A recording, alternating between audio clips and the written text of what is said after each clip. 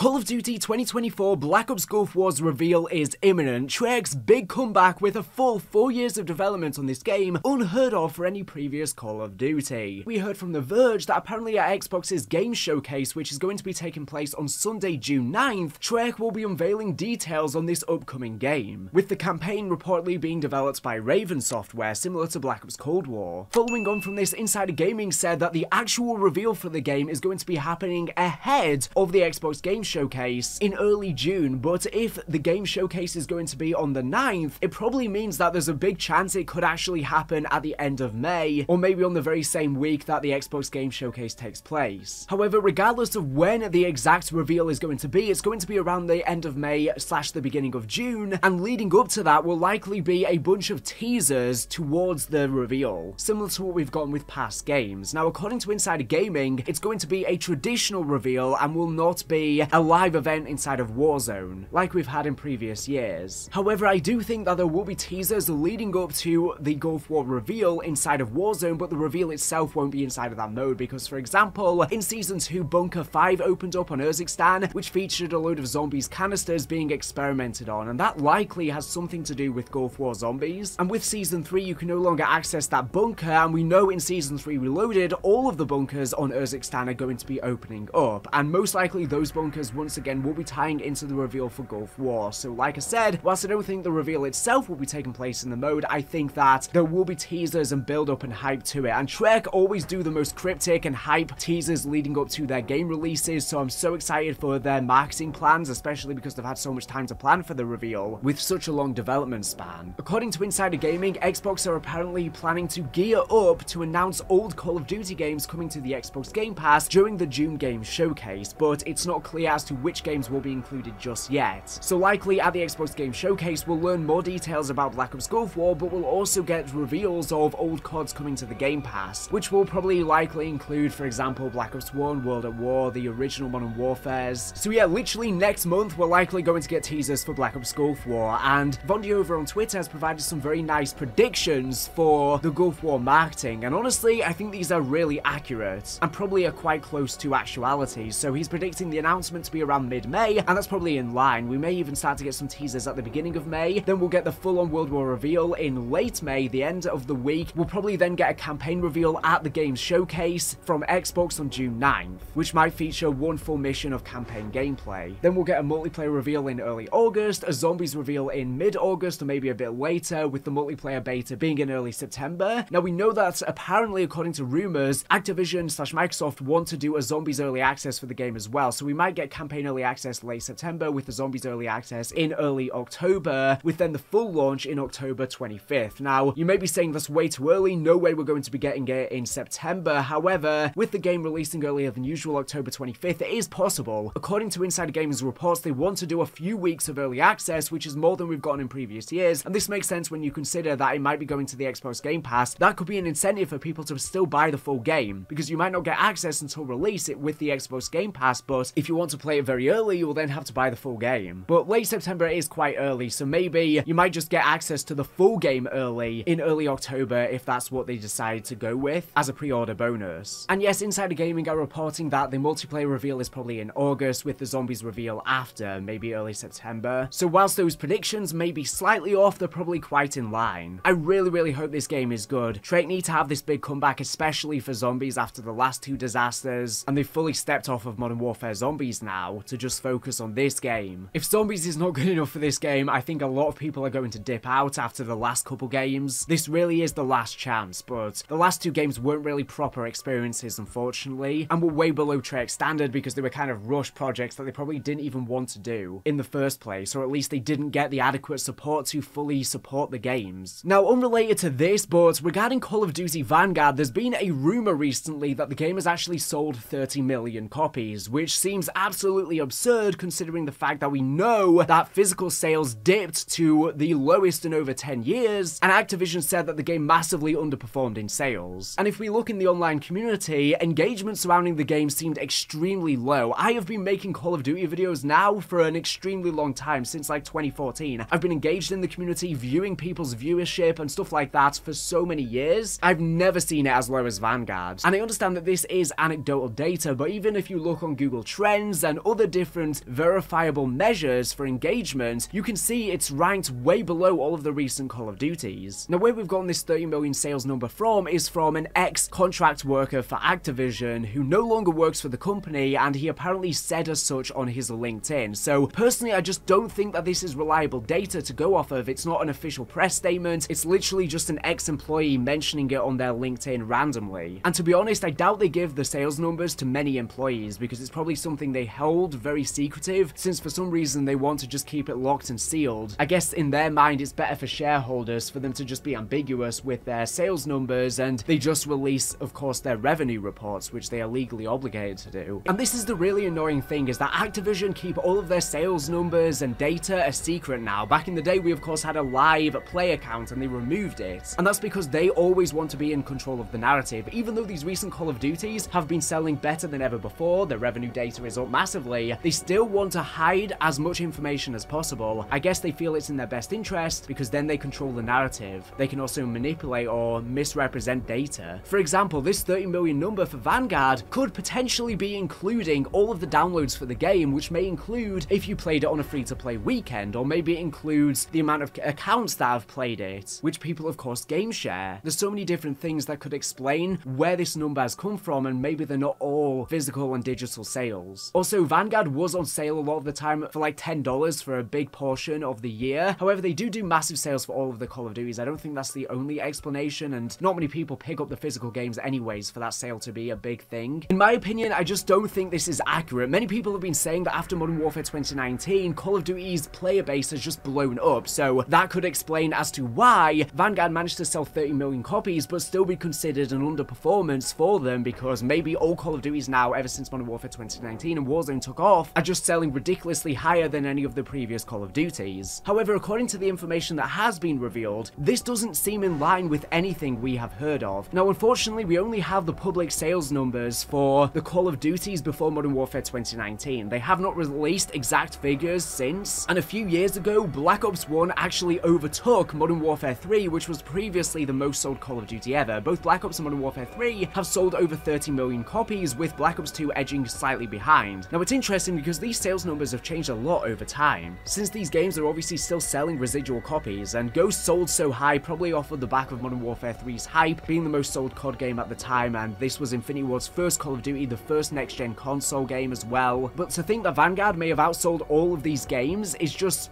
really ridiculous to me, because I do think that it has sold pretty well. However, I think probably only around 25 million, and once again, I think that's because the gaming industry has blown up massively, so whilst Vanguard was definitely nowhere near as good as, you know, a lot of the past games like Black Ops 1 and the original Modern Warfares and pretty much any other game on this list, I think it did manage to sell better than a lot of them, just purely because the industry has blown up since then. Call of Duty has blown up as well, being integrated with Warzone. That's brought in a load of free-to-play players that are probably now playing the main games too. And overall, the gaming industry has blown up, adding a couple extra billion players. But at the same time, whilst the gaming industry has increased a lot more people are playing games now, there's also way more games on the market, there's a lot more competition. So whilst yes, there's way more people playing games in general, that's spread out across way more different games than it used to be. So whilst COD is always going to be the top dog, that's still something to consider. But this is why I don't believe these numbers, because Activision released that Modern Warfare 2019 hit 30 million copies sold and became the most sold Call of Duty ever. Now, of course, they released this information in 2020, so it's been 4 years since then, so it would have gotten residual sales, so it's probably gotten only around a few million since then, maybe 5 million at best. We also know that Black Ops Cold War sold extremely well, so I reckon it probably similarly overtook the 30 million mark. Also, when Modern Warfare 2 was released, they announced that it was the fastest selling Call of Duty ever. Now, this doesn't mean the most selling Call of Duty ever, it just means that its sales at the launch of the game were generated a lot quicker than ever before, and that's obvious because even though Modern Warfare 2 wasn't well received and apparently the player base dropped off massively post-launch, because of the hype of Modern Warfare 2019, it was a much anticipated game, so many people just immediately bought it just off of that game. But whilst Modern Warfare 2 sold a lot quicker on launch, I don't think it ever became the most sold Call of Duty ever. I think Modern Warfare 2019 still holds that title, because if Modern Warfare 2 did overtake Modern Warfare 2019 in the long run, Activision would have announced it, but they never have. They just said it was the fastest selling, and they didn't give any specific numbers. They didn't say it overtook 30 million or anything like that. So we know Modern Warfare 2019 overtook 30 million sales. We don't have a precise number, but it's probably anywhere between 33 to 35 million-ish. Modern Warfare 2 is probably trailing behind, around the 30 million mark, with Black Ops Cold War probably being around the similar stance. Black Ops Cold War and Modern Warfare 2019, of course, both were boosted massively in sales due to them being around during a pandemic, of course, and then for them to say that Vanguard massively underperformed in sales, it can't have sold over 30 million copies, because it would imply that there must be, you know, a massive gap between Modern Warfare 2019 and the other game's sales and Vanguard, which would probably be a gap of around 10 million that old Call of Duties used to have those gaps. So I think most likely, Modern Warfare 2019, like I said, probably around 35 million. Probably with the residual sales, Black Ops Cold War and Modern Warfare 2 are probably around 33 million. And then I think Vanguard is probably around, you know,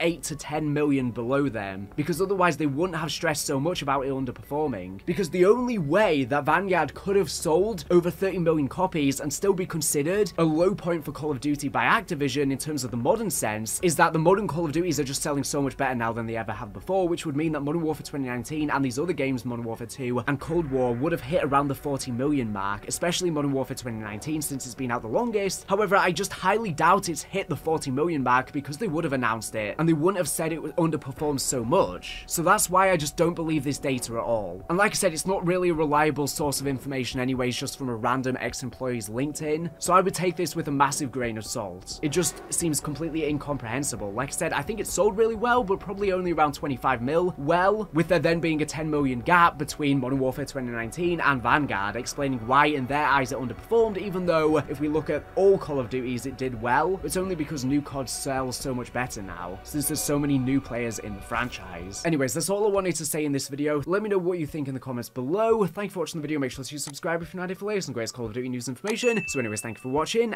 and bye.